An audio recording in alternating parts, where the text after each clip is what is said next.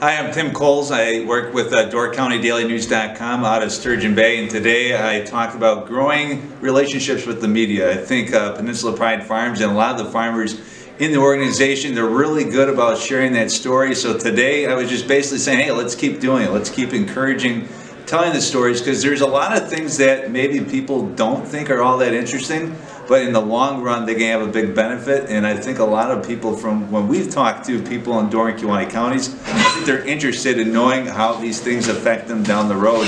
Even if it just starts off as just a little bit of a seed, it usually grows into something real big in the long run.